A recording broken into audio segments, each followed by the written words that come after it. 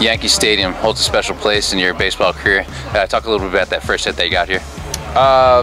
It was a eye-opener, you know, just to know that, you know, I've got a chance to be here and I got a hit under my belt, but I know I have a lot more work to go, and you know, just the beginning of the season now, so I'm just happy to be here. And growing up in Nashville and getting that first big league hit here at Yankee Stadium, New York City, did you ever imagine that when you were younger? No, I didn't imagine anything. You know, I just wanted to make it, and you know, just being that it was Boston versus Yankees and Yankee Stadium just made it, you know, all that much better.